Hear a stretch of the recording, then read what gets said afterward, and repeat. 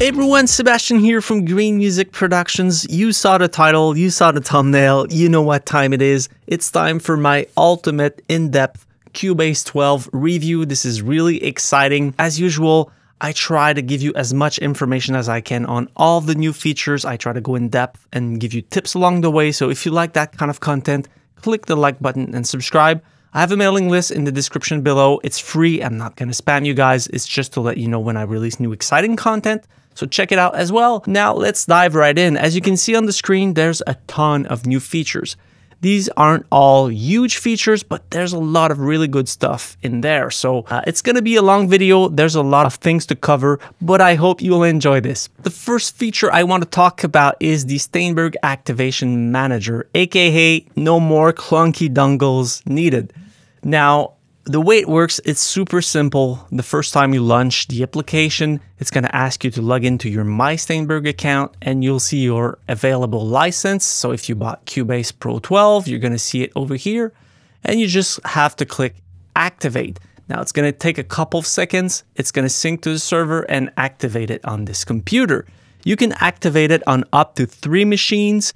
And if you need to use it on another computer, you can always deactivate it on one of those machines and use it on another computer, then deactivate it. So you can manage your licenses like that. But I feel like 3 machines is really good. To be honest, I have 2 PCs and 1 laptop at home. And it was a pain to always carry around my eLicensor. And now I just installed it in my laptop and I'm working in Cubase in my bed without having that clunky eLicensor. I love it. It's super simple to use. Just to let you know, the grace period to upgrade to Cubase 12 for free if you bought Cubase 11 is November 10th, 2021. So if you bought Cubase 11 after that date, you can upgrade to Cubase 12 for free. Now, check it out on the Steinberg website. This is obviously something you should do if you bought it after November 10th, 2021. Now, in previous Cubase versions, we already add ARA capabilities, but these had to be applied to every single clips. So let's say I have a vocal tracks with a bunch of clips on it, and I want to use Melodyne. I have Melodyne and I want to use it to tune the vocals. I had to right-click, go under Extensions, and enable Melodyne for all of the clips, and this was really annoying. Now, in Cubase 12, there's an option to easily apply it to the whole track.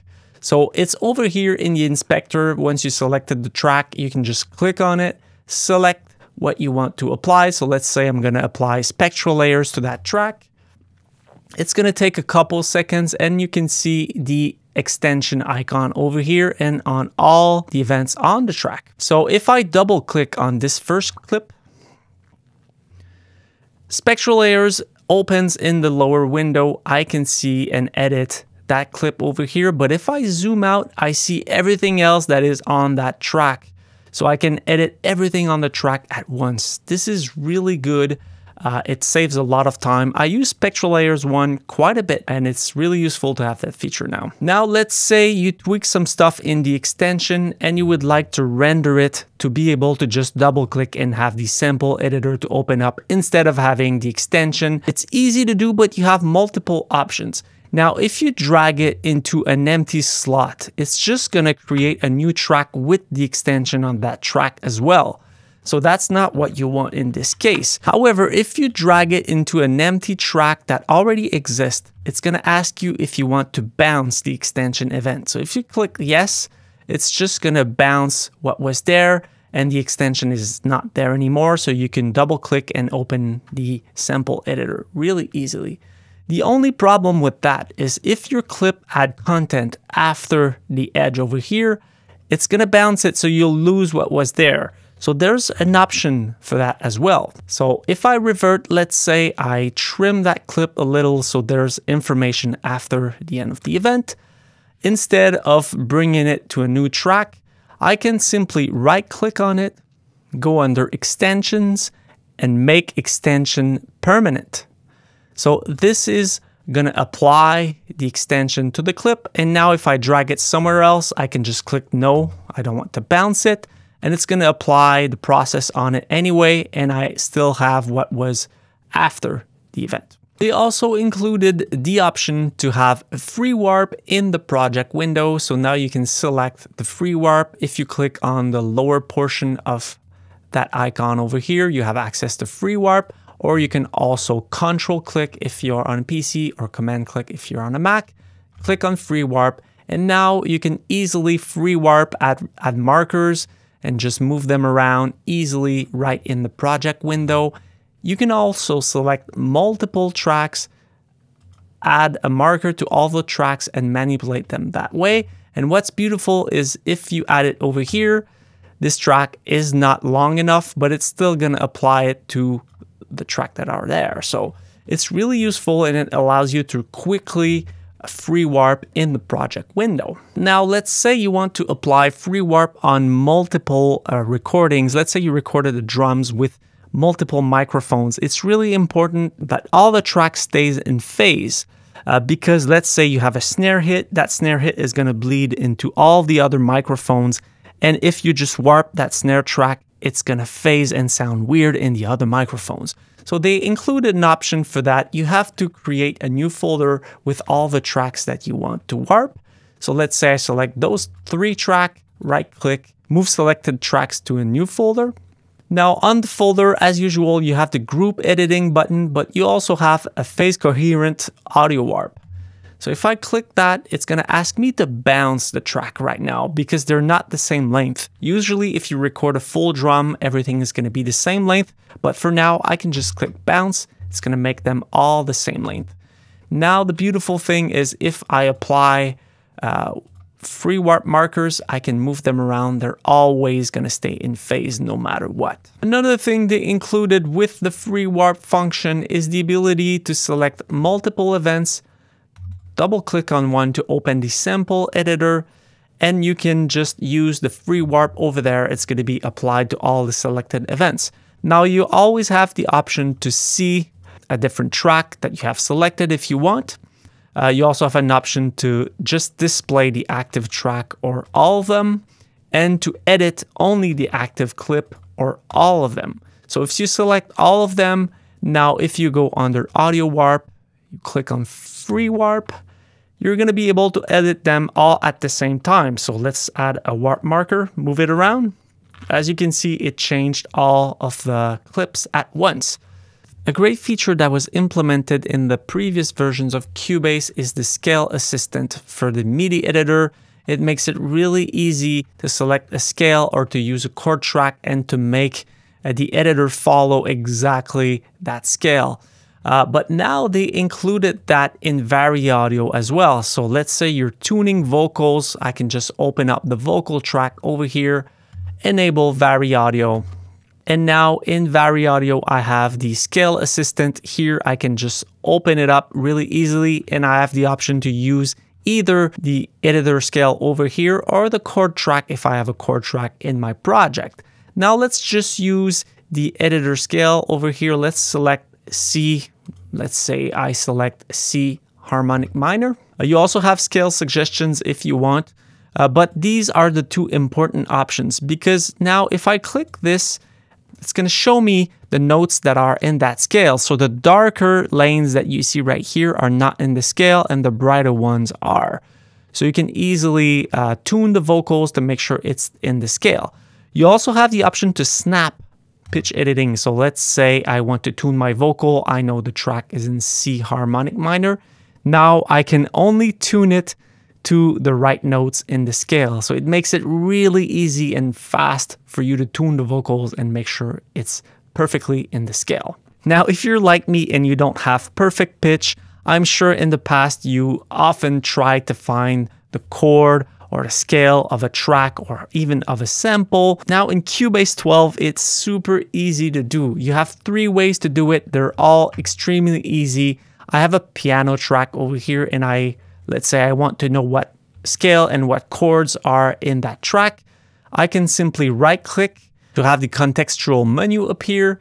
If you don't see the contextual menu, it means that you have an option in the preference enabled. You can just go under editing tools and disable the show toolbox on right click. What it's going to do is that instead of showing the toolbox when you right click, it's going to show you the contextual menu. It is really powerful because you have all the important information right here, depending on the type of event you click on. Now, back to what I was saying, you can just select the create chord events. Now let's try it out. It automatically created a chord track and it detected the chords and the scale of that track. It was blazingly fast. So let's listen to it and see if it did a great job.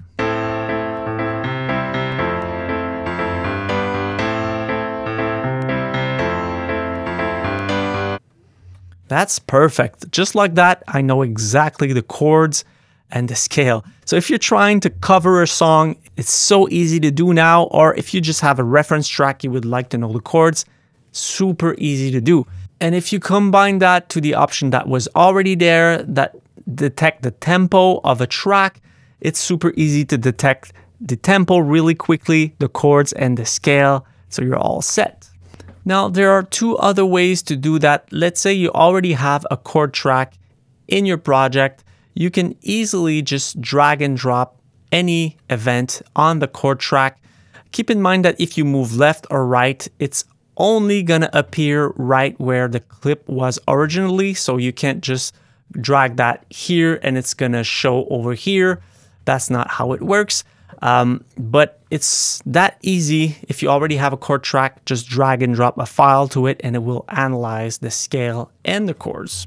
Now, the third way to do that is to select the event, go under project, chord track, and create chord event.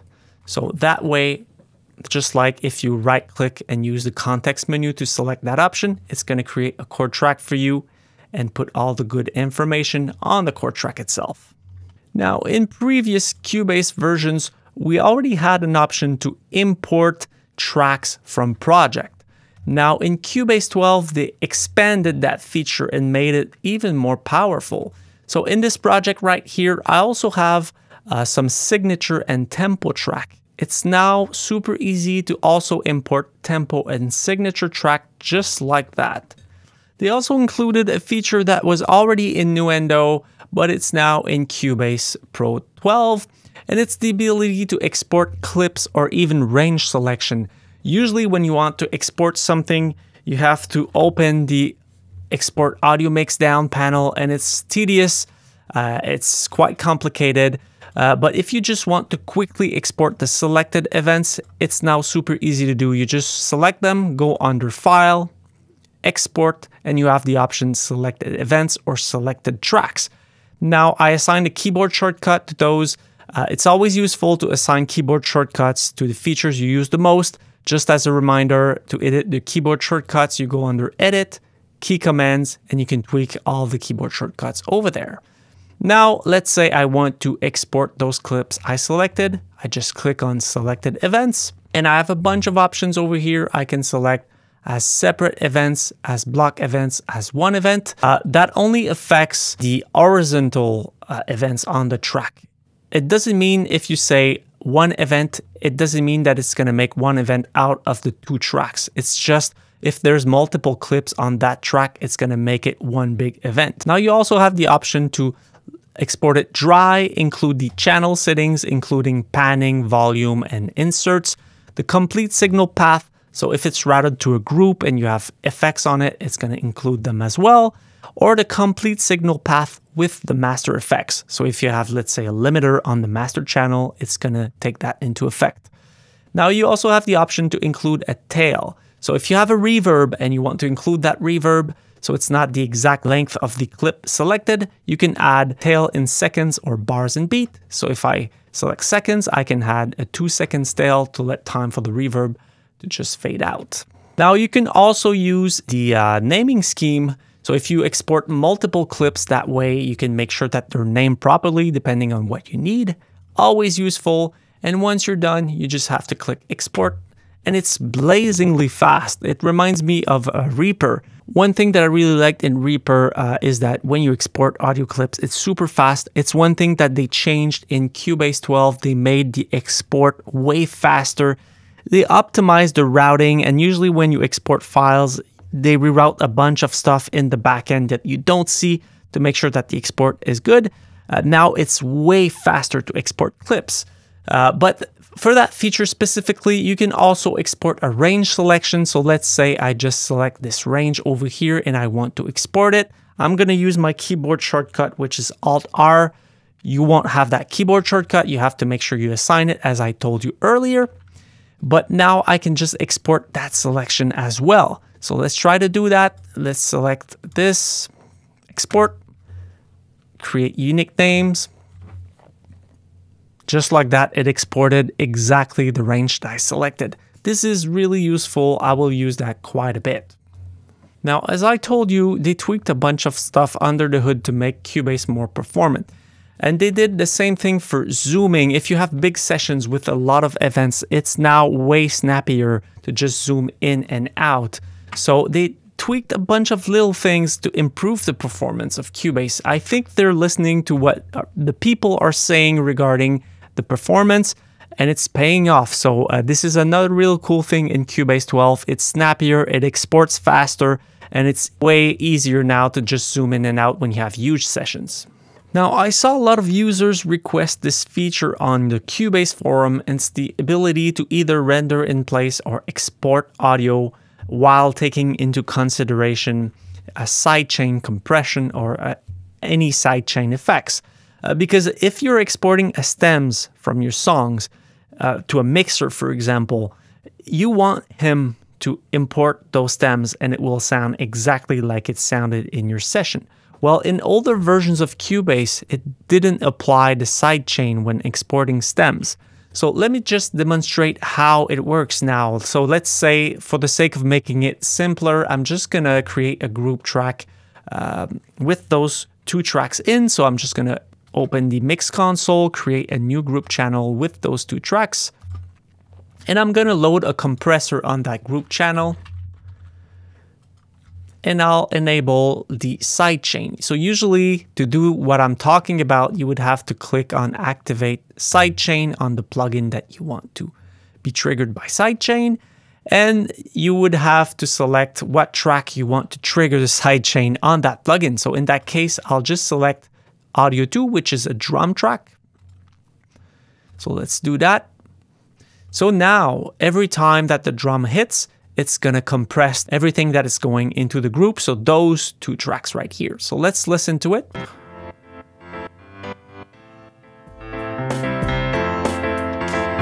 So as you can see, the piano get compressed quite a bit when this drum right here is playing. This is what sidechain does. It basically triggers a specific plugins on another channel from another track. In this case, I'm ducking the piano every time a drum hits. So usually in previous versions of Cubase, if I, for example, render this track or export the stem from this track, it wouldn't apply the sidechain to it. But now let's just render this track in place and you'll see what it does. I'm gonna include the complete signal path to make sure that the sidechain is taking into effect. I'll click render. And now, as you can see, when the drum is playing, it pumped or docked the piano track, and when it finished, it went back to its original volume. So it's really useful to have that option. If you don't want to include the sidechain effect in your export or renders, you can just disable the sidechain and it's not going to apply it. Another small thing that they changed, it's just a visual change, but as you can see now, some UI elements are more uniform. They look like everything else. Now they edited VariAudio in the past, but now the hit points also look just like the rest. It looks snappy and pretty clean in my opinion. It's way more uniform that way.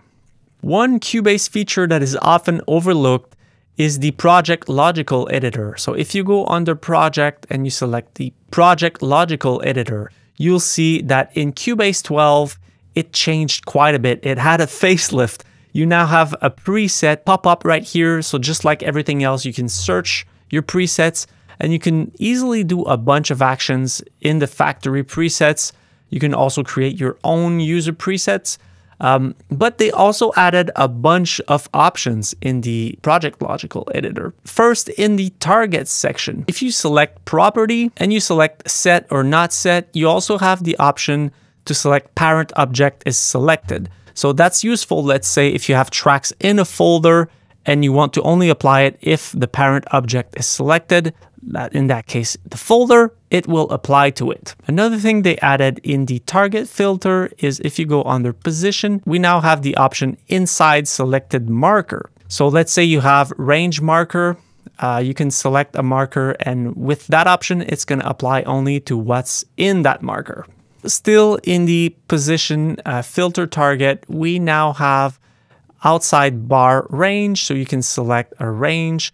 So let's say you want to select a specific file outside a bar range, you can specify that range. Now in the event transform action, in the trim target, we now have the option to increment volume in dB, decrement volume in dB, so you can easily increase or decrease the volume in dB with the trim action target. Also, in the set color option in the transform actions, we now have increment and decrement. So let's say you have a color palette with a bunch of colors in it. You can use that to make the colors increment or decrement depending on what you select. There's also new options in the name action target. Now it's really easy to erase some characters before a specific word, after the front character or the end character. So let's say, for example, I have bass acid 01. Let's say I just want to keep bass. I have a bunch of bass files. I just want to keep the bass in the name. So I can do erase after. In the parameter, I just enter bass. And let's say here, I can just select the container type, track, apply. Just like that, it removed everything that was after bass. Now you can do also before, so if you want to remove stuff before bass, for example, or you can just erase front or end characters. So if I select this, as you can see, it's deleting all the last characters of every single words in the tracks. So these are useful if you use a macro and you select a bunch of things that you want it to do automatically. The Project Logical editor is super useful because you can implement those functions into your macros if you want. And you also have a new option over here. It's the deselect. So usually we had the select that we use quite a bit. Me personally, in specific actions, I would like to select specific events or tracks. Now we also have deselect. So just to give you an example, if I select bass, I click apply, it just deselected it. So really useful if you want to use it again in a macro. Another amazing feature in Cubase 12 is there's now an option to map pretty much any Cubase function to any knob, faders, or buttons on your MIDI controller. Now, the old way to do it would be, let's say you want to apply some quick controls to a fader on your MIDI controller. You would have to go under Studio settings, and create a MIDI device and try to map it. It was painful. As you can see now, we have MIDI Remote and it looks way better. Depending on the keyboard that you have, a bunch of keyboard company already made some script that will work directly out of the box for Cubase 12, like Arturia in my case. They made scripts for pretty much all of the MIDI controller. I know Chord did a bunch as well. So if your keyboard is not included in Cubase 12, it will be soon. But it's not a big deal because you can create a custom one yourselves. So the way it works, let me just open the lower zone over here. And now I have a tab called MIDI Remote. If you don't see it, you can click the gear icon and make sure you have MIDI Remote. So if I click this, I can see the exact layout of my keyboard. And if I move faders, I can see the faders move. I can see everything that is happening on my keyboard. This is really amazing. I didn't have to do anything because the script was already included. So I can see here that the MIDI controller is the right one. I have options for the different key lab, but mine is the 88 note. And there's even mapping. So you can map different functions depending on if you're in the mixer, on selected tracks, on EQs of selected tracks. You can apply different mappings if you want. Now, to know the exact list of scripts that are included right now, if you click that gear button right here, it's going to open a new window. This is the MIDI Remote Manager. Now I can see that my Keylab Essential is listed over here. But if I want to see all the scripts that companies made, you can just click on the scripts tab over here, and you can see all the scripts that other companies made. So you can see that Akai, Korg, a bunch of companies made the scripts for their keyboard over here. So let's say your keyboard is not supported. It's super easy to create a new one. I'll show it to you a bit later, but for now, let me just show you how easy it is now to map any buttons to any features. So let's say I want to map, just for fun, this fader over here to the record button on the piano track. I can right click on the button, select pick for MIDI remote mapping, and right here it automatically selected the record enable on the piano track. It's waiting for me to move a button on my MIDI controller. So I'll move the fader and I just have to click apply mapping, done, just like that. So you can either right click on stuff and apply them to buttons over here, or you can also click that little button over here to show the different functions that can be mapped. So you have mouse pointers, control room functions, mix consoles, transport, selected tracks. You have a bunch of stuff and you can easily select them. Let's say I want to match QC2 to the second fader. I move the second fader, apply, and it's mapped. So now if I move the second fader, it's going to tweak QC2 on the focus quick control. So it's really powerful, but really easy to use.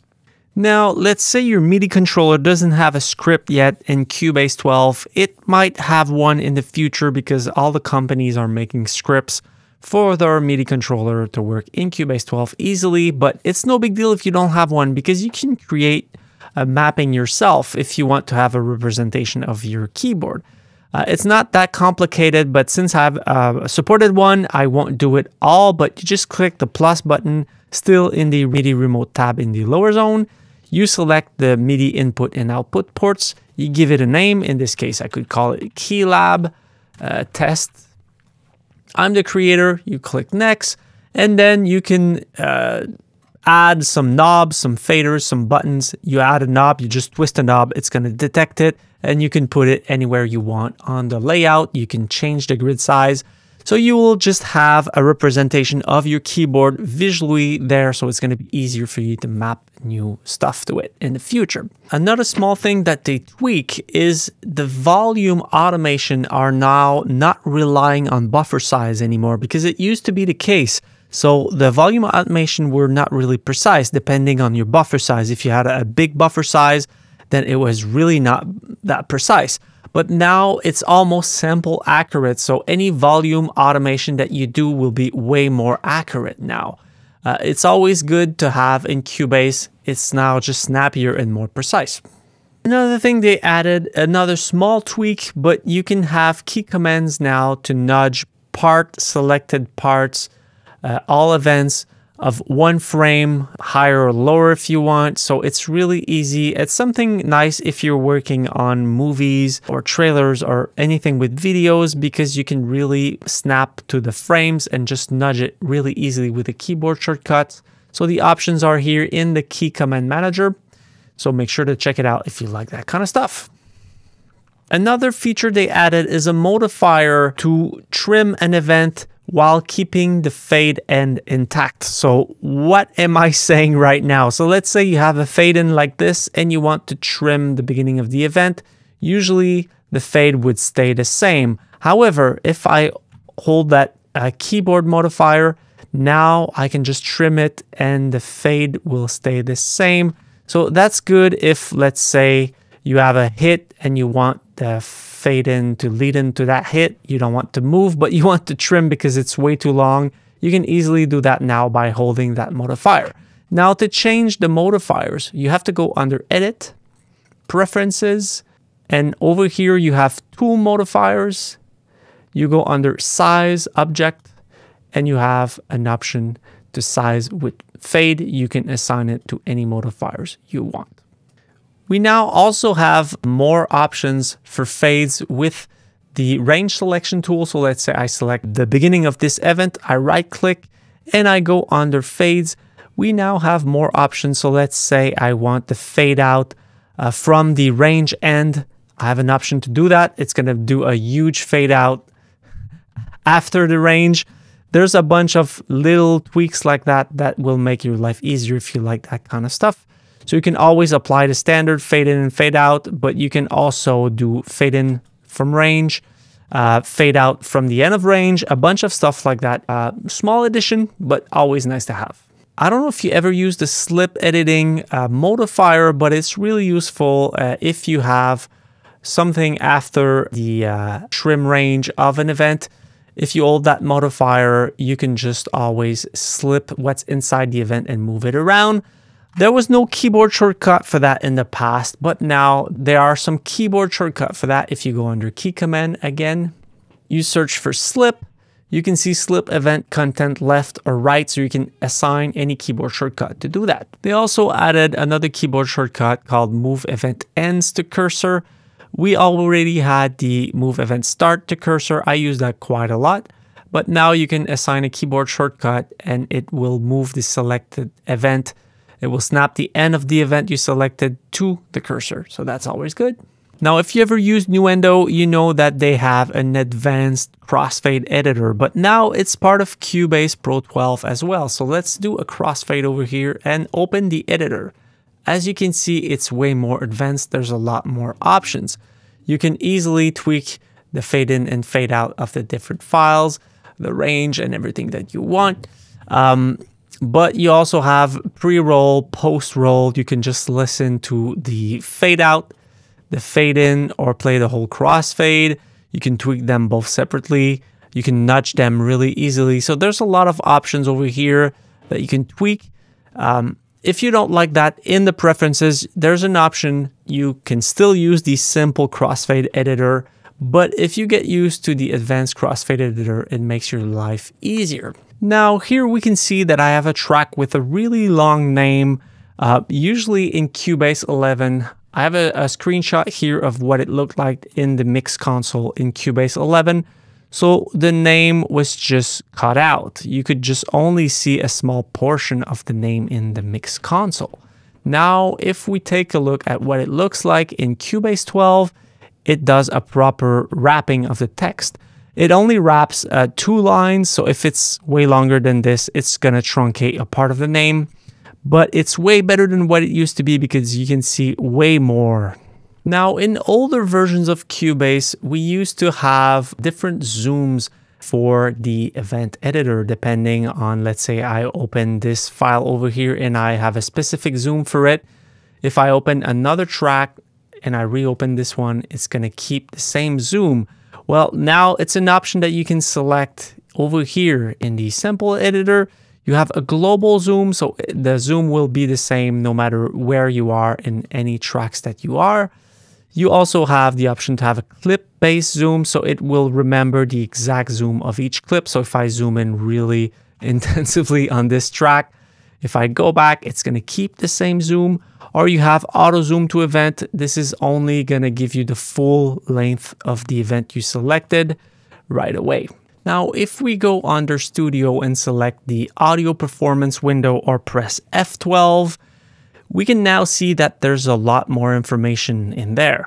We have the real-time load. This one is pretty good. We have the ASIO guard load, the peak load. So if you have latency problems like I have right now, this one will move around quite a bit. And we also have the disk cache. So we have way more options to figure out what's wrong in our project. Keep in mind that if you have the performance meter over here, it's still the sample version with only 2 lines. So the maximum load and the disk cache load. They also improved the video engine, but this is mostly affecting people on Mac. So I know some people had issues with videos on Mac in the past. Well, I didn't test it, but they improved the video engine for people on Mac, so make sure to check it out. While we're on the topic, they also support Apple Silicon now, so all the new Apple computers are supported in Cubase 12, as we expected. I don't know if you noticed, but they also changed the way the waveforms are drawn. So let's say I make it bigger, so it's a lot smoother now. As you can see, it becomes a line and everything is just smoother. The same when it's selected, everything is just smoother. So it's easier on your eye, it's more precise. We like it. Now in Cubase 12, when using the Mix Convert V6 plugin to downmix 5.1 to, let's say, stereo, in this case I'm using stereo so I can't really showcase it to you, but you can now activate the option to create an LT-RT type output signal. So in the resulting stereo signal, the surround channels are matrix encoded to the left-right channels according to Dolby Pro Logic spec. So if you work in post-production, that's a useful feature for you. Speaking of multi-channel, Cubase now support Dolby Atmos. So it's not as powerful as Nuendo yet, but you have more configuration. You can now do more than 7.1. You can do Dolby Atmos, and you have a bunch of configuration that were only previously in Nuendo. So that's really good. There are some limitations to what you can do in the Dolby Atmos renderer in Cubase, but it's amazing that they included it. You can take a look at the manual to find out what the limitations are. Most of the case, if you're using music in Atmos, you're not going to be very limited. Cubase 12 now supports WinRT MIDI, so MIDI over Bluetooth if you need. That's really cool if you have Bluetooth on your computer and you have a device that supports Bluetooth MIDI. You can activate it if you go in the studio setup by clicking on studio setup, and you go under the MIDI port setup. You have the option to activate WinRT MIDI if you want. They also added some new modules for the Supervision plugin. I really like that plugin because it really helps you see exactly what you want. The first thing they added is a VU meter, so you can, just like on an old vintage console, you can have a VU meter right there, and you can always resize it and put it wherever you want. So that's really neat. They also added a Spectrum keyboard. So if I play something, you can see moving according to the notes on the keyboard. Another thing they added is a phase balance module. So you can easily see your phase. It's a really nice addition. They also added a level histogram. So it's nice to see the level over time. But the thing that I'm most excited about is the loudness histogram. So you can see the loudness over time. Now let's take a look at the exciting new plugins included in Cubase 12. The first one, I really like what it does. It's a creative plugin. You can get crazy with it, or you can use it just to dock some signal, to do some sidechain if you want. And it's called the FX Modulator. It is a multi-effect with modulation capabilities. So you have a bunch of curves right here in the factory bank, but you can also draw your own curves and add them into 3 other user banks. You can save and load different banks as well. So at first we need to load an effect. So let's load a chorus, for example. So you can add up to 1, 2, 3, 4, 5, 6 effects in a row, and you can modulate different parameters of different effects at the same time. So let's listen to this piano track. So let's say I want the mix to be at 100, or maybe 50% just to start, and I want to draw a frequency curve. So let me just add a dot here, make it simple for now, make it uniform.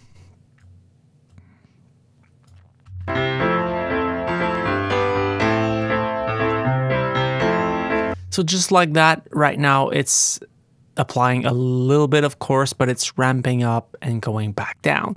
Now, if I don't like that timing, I can make it phase sync. I can snap it to beat, so I can raise it up. Let's say I want it to go faster.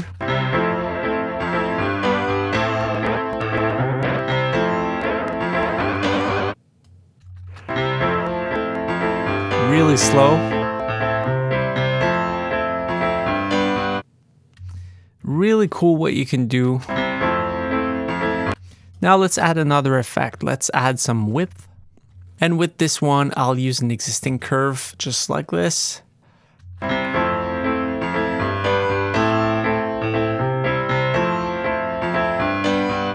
It's weird what it's doing because it's applying chorus and it's expanding the width according to that curve at the same time. Now let's add something a bit more intense, like let's say an overdrive. Let's do a step up.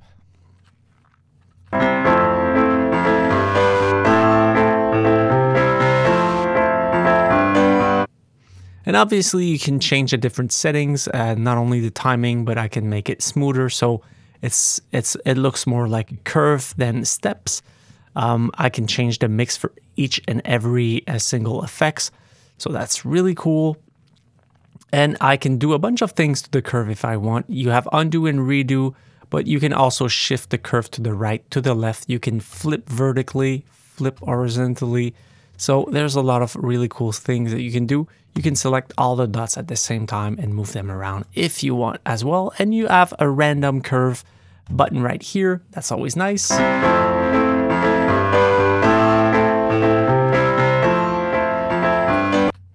So let's add a module. Let's add, let's say, a frequency shifter. I'm going to remove the overdrive for now, or just bypass it for now. So for frequency shifter, I can have a curve for shift. So let's do something simple. And also for feedback. So for feedback, let's say I want the curve to be different.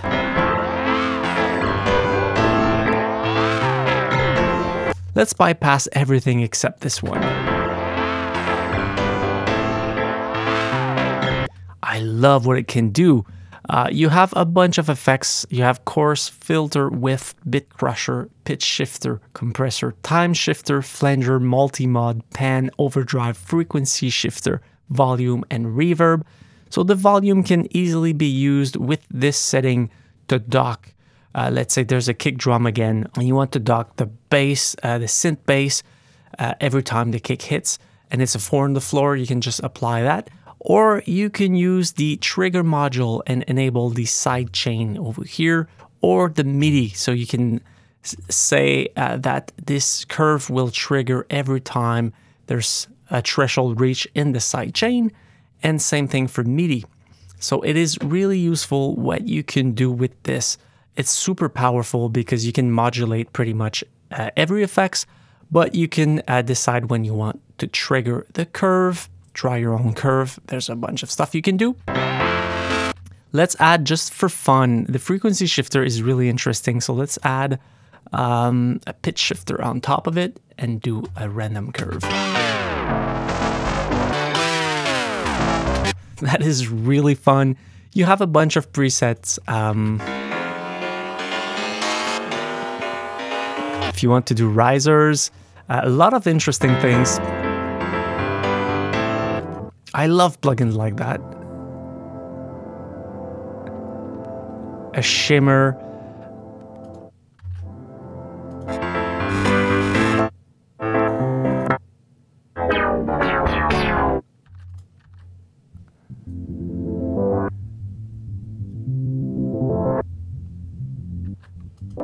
The time shifter does something really interesting. It's kind of like a looper, but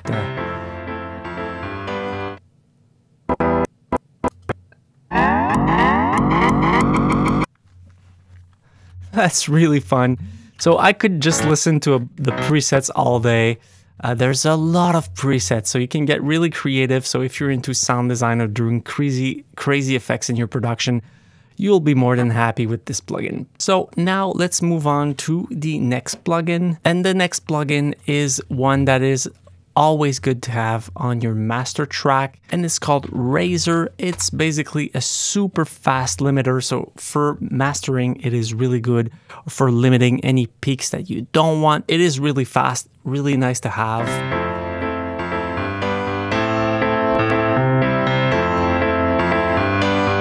You can crank it up a bunch, so if you're looking to have that extreme loudness, this is a really good plugin to have. Now, they also changed the layout of the step filter. The functionalities are the same, but they wanted to make it more uniform with the rest of the plugins, so it looks way nicer now. It's same functionalities, it still sounds great, but it looks way better. They also added the Lindither plugin. You can just put it on your master if you're going from, let's say, 24 bits to 16-bit while mastering for CD. You just put it on your output and it works really well. Now let's open Alliance Sonic SE and look at what they added. They added this library right here called Verve. It is a really good piano library. So let me just put in a version of Hawaiian on one of those tracks. And over here, we obviously see everything that we have. But if I click in the preset browser, I can go and select Verve only. And let's listen to what it sounds like.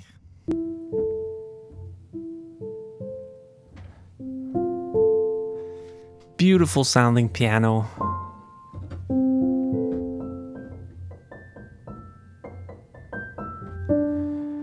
And you have a bunch of presets. It layers pianos with synths, so let's try this one.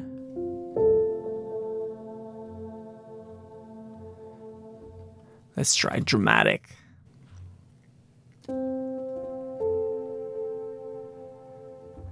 Pretty cool.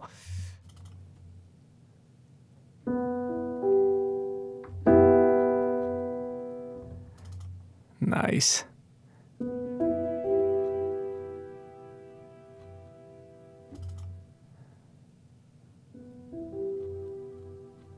We have a bunch of presets. These samples sounds really good. So if you need a piano VSTI, it now comes free with Cubase in Hawaiian Sonic SE.